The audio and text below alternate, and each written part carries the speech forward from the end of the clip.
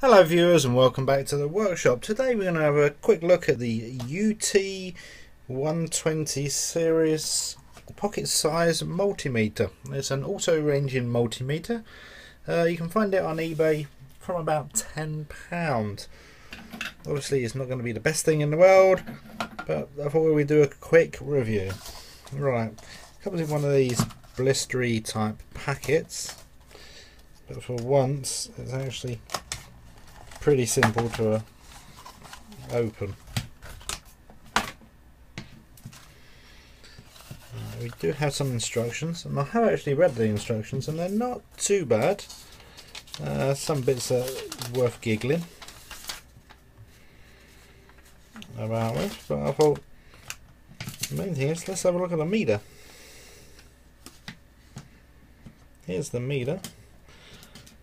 The probes don't look too bad, and they are marked up. I don't know if you can see that. They are marked up as Cat 2 600 volts. But as for the very flimsy lead that comes with it, this is definitely another one of these meters that I wouldn't like to measure AC on at all. Ideal for your little hobbyist electronics person. Anyone like that, anyone that wants to get into the hobby. Right, I've got my little box here, it's just a variable resistor, and I'm just going to do some comparisons. I mean, like I said, I did read the instructions, so there was actually two things that I thought, oh, that's quite novel. One's the relative, and the other one is it does a percentage of a waveform, so which I may be able to show you actually. Yeah, I'll switch my scope on, I can probably show you that. Right, first things first,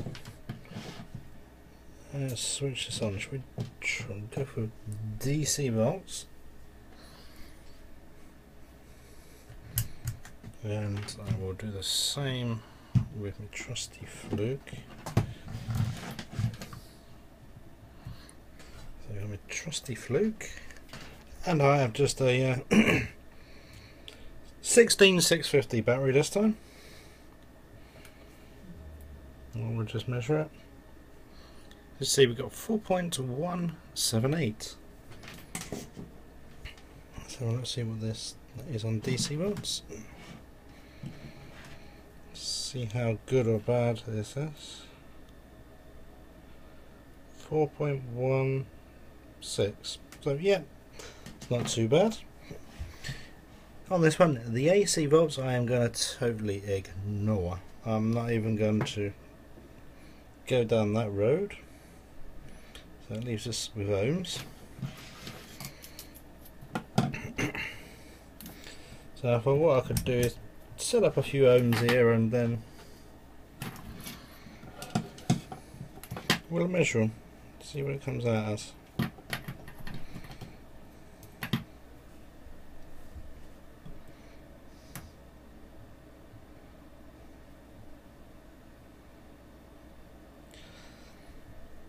(100 kiloohms). So what does our meter think of that? 100 kiloohms, that's not too bad. It's a bit slow updating. Should we go down?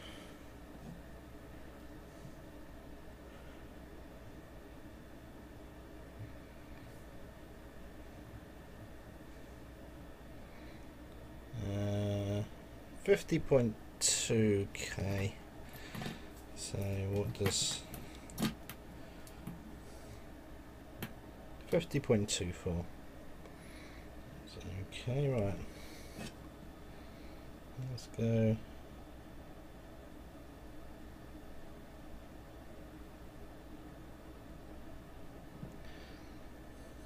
So I think I'm at the end of the potentiometer, so it's a bit rough and ready. 340-ish.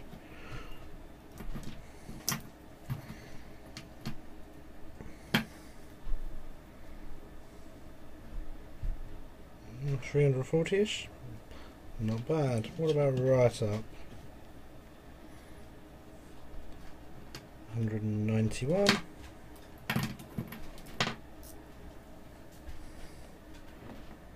191. Okay, so that's not too bad at all. Right, let's get this meter. Actually, keep this on here and take away my variable resistance. And you may remember this from another one. Well, this one, if you remember rightly, would generate a frequency. Right, don't know which one to go on this meter. Never know. Picking up mains anyway.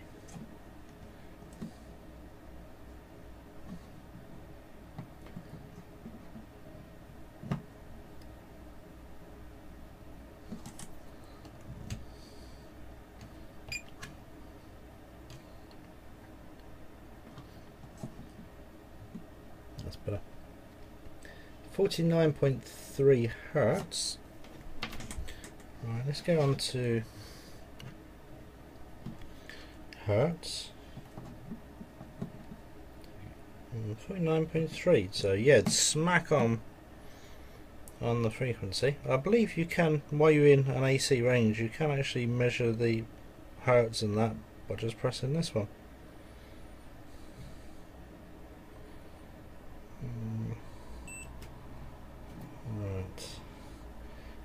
That's actually the percentage, so it's 49.9%, so there's a 50-50 pulse width coming out of this. Alas, I ain't got anything else that can show the percentage. It's nice that you got an off in both end positions. And the other thing that I thought was quite useful is this relative. If I've got a board like this, I mean, I can't think of many uses, but resistors in series would be definitely one. Right. See, I've got 50 ohms there, and it is slow. 50 ohms there, so across it I've got 100 ohms. But what you can do, you need about 4 pairs of hands to actually do this. But you can, I'm just juggling my hand. You can actually measure one, and you call that's your relative. Come on. And then you can go and measure the other one. Because what it does, you measure that and basically it then takes this one into account, so then I know the reading from here will be the other one.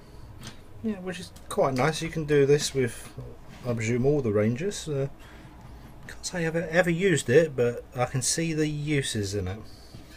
Right, should we have a quick look inside? I'm sure it's just a coin cell battery. Let me get this open.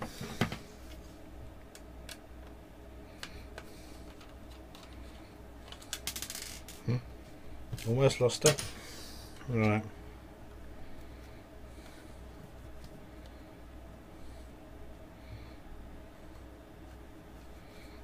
Come on.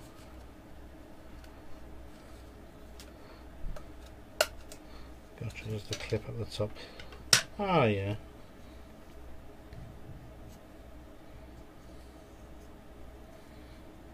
Right, let's have a look. Your lead's coming in, as your negative goes to, there's a big negative plane there. Positive goes to here.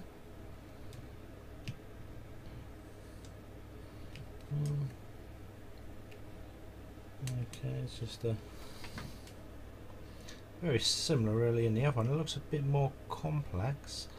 I see your buzzers behind there.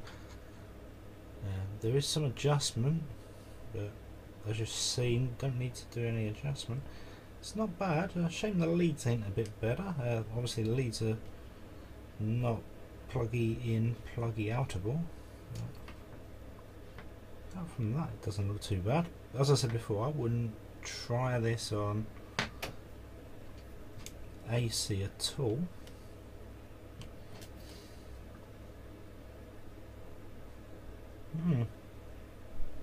Volts, ohms and hertz. So yeah, for the hobbyist, yeah, ideal. Comes in a nice little case. It's actually nice that there's a copper thread in there instead of just screwing into plastic, which makes it feel a bit more robust. It actually feels quite nice.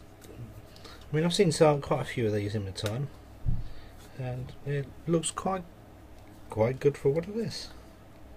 Can't get it back together though.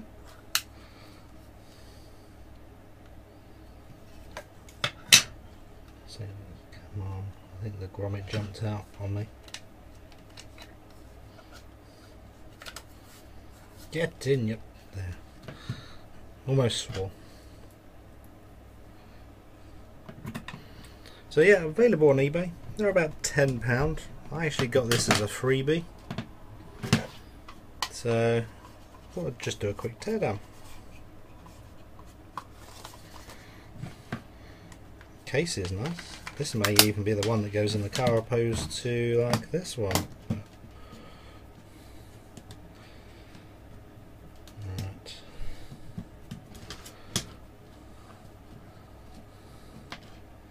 Okay, this is getting tiresome. Yeah, not much else I can say about this, but yeah, ideal for playing around with hobby electronics and that. Avoid mains, AC, anything over 40-50 volts, you'll be good. Has advantages over this one. This one's auto ranging, so it's put it on an ohms and check. Okay, many thanks for watching. Don't forget to subscribe.